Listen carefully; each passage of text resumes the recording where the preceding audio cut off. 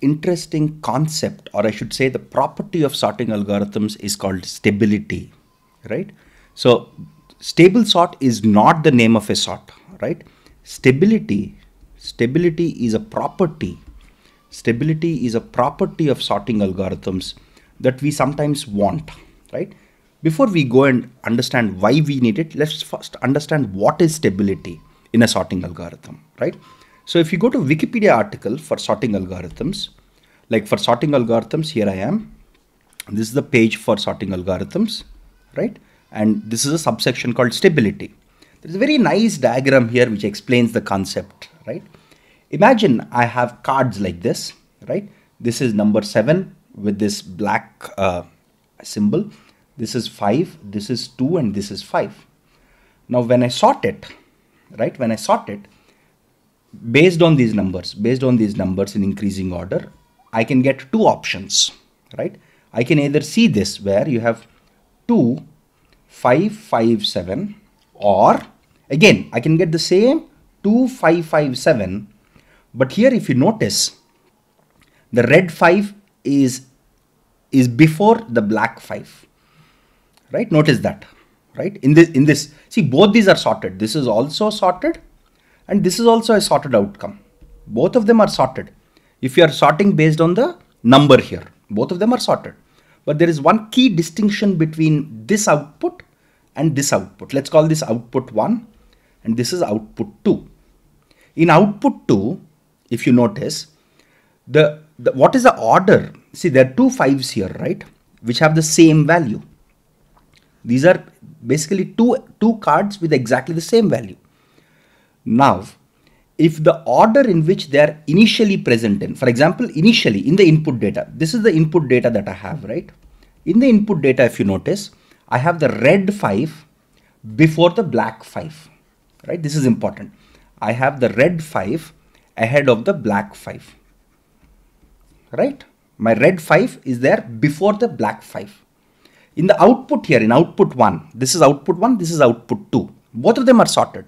In output 1, this order that the red 5 is before the black 5 is retained.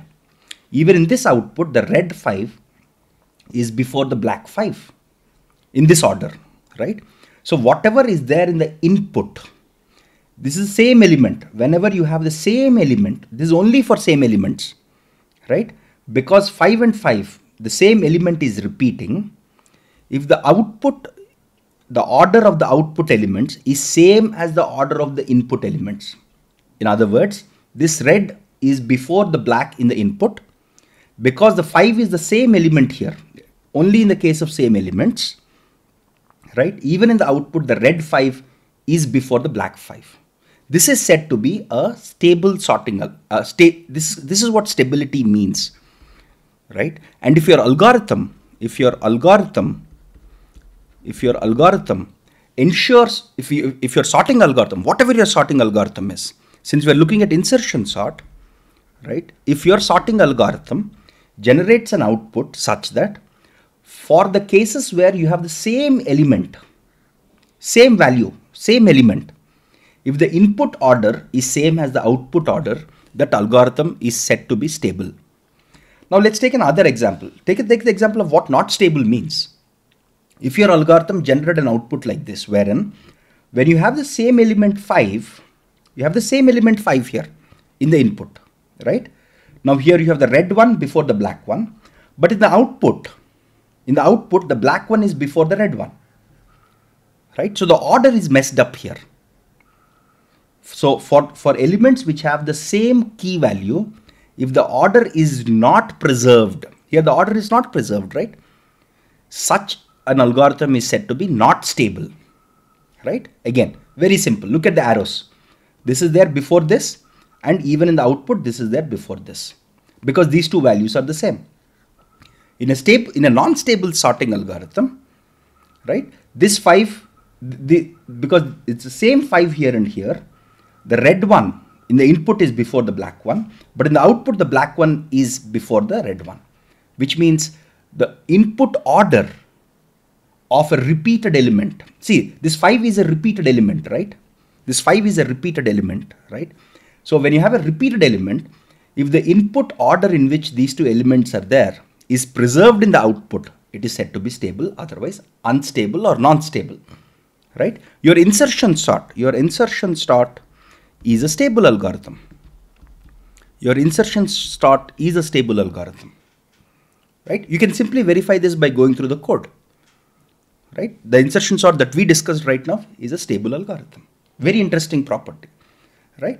So this diagram is a very, very nice way to understand the concept of stability, right? So to summarize it, let me write it down for you, right? So when you have repeated elements, so when you have repeated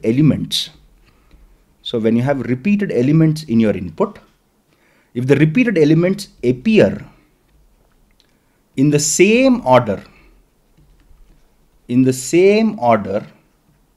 as in the input, right? In the output, so the key is this: in the output, repeated elements should appear in the same order as they are in the input. Right here, the repeated element is a 5. Right? If it is so, then the sorting algorithm is said to be stable. So stability is a property, not a type of algorithm, just to be clear. Now you might wonder, so we learned what is stability, right? So we learned what is stability here, right? Very important question.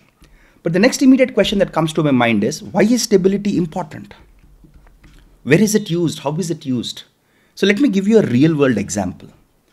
Imagine I have a data which is stored in a table form like this, right? Imagine I have some data like this, right? Which happens a lot in databases. Suppose I have some data where I have the price of the data, right? A price of each item and the name of each item.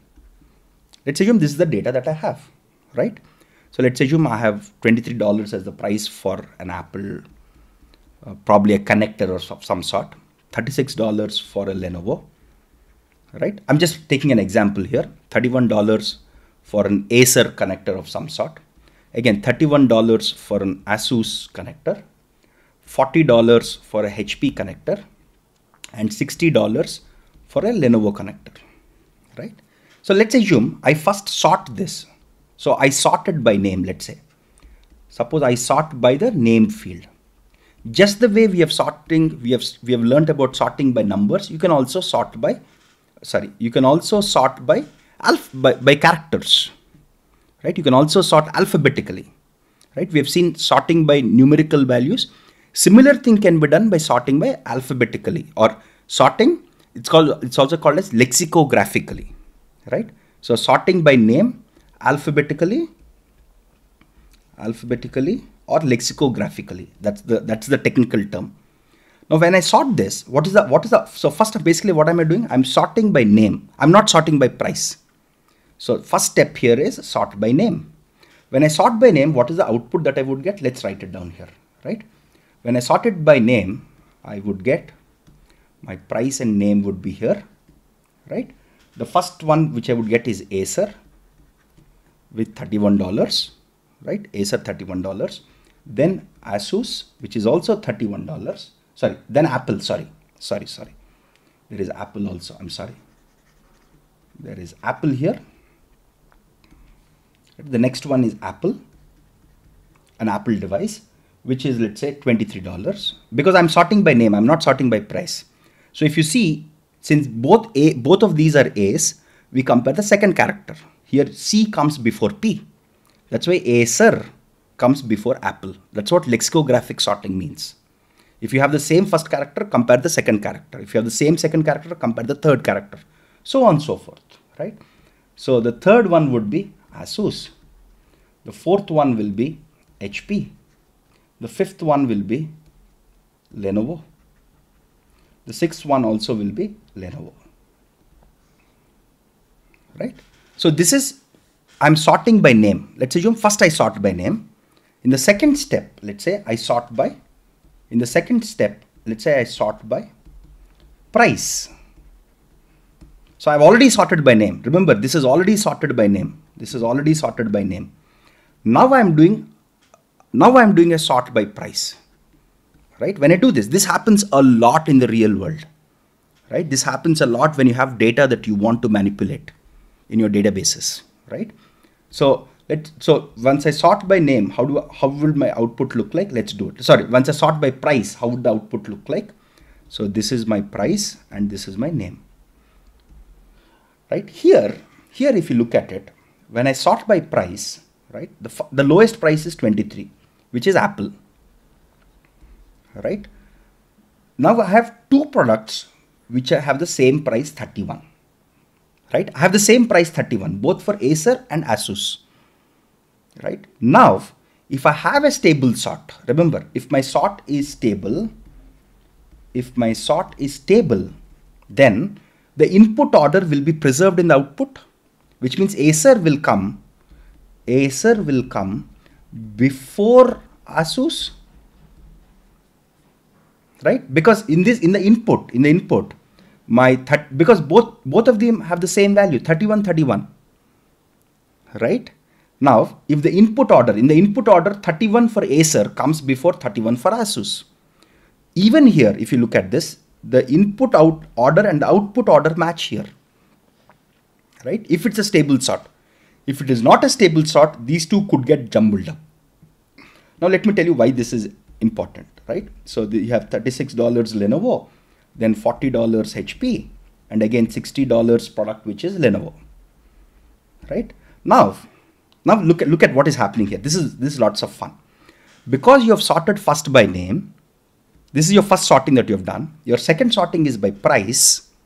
Your final sorting that you get is such that it's obviously sorted by price. But if something is like this, where two items have the same price, right, which happens a lot. When you have items which have the same price, you're guaranteed that they're sorted by name because you have performed the sorting by name initially. And this property will only be useful, will only be valid if it's a stable sort. Imagine if this sort by price was not stable, then these two could have gotten jumbled up. So in lots of databases, when you store data, you might want to say that first I want to sort it by price.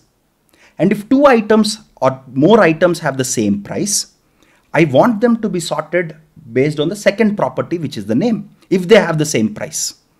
And to achieve that, right, this seems logical, right?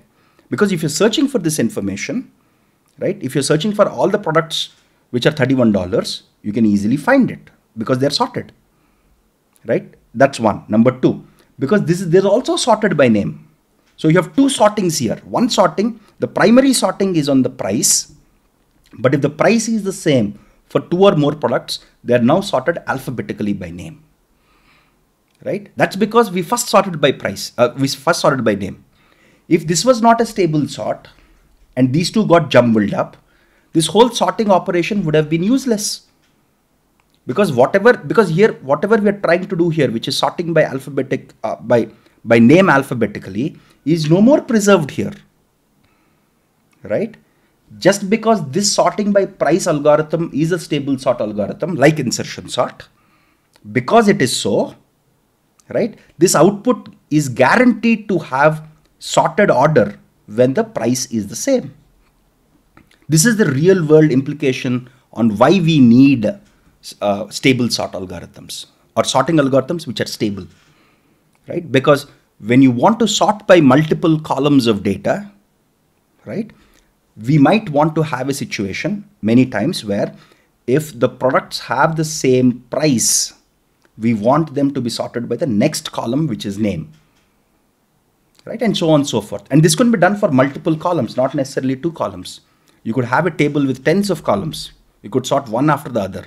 As long as all of your sorting algorithms are stable, you're guaranteed to have this property preserved. Okay, I hope you understood what is stability in a sorting algorithm and why stability is important, right, in the real world.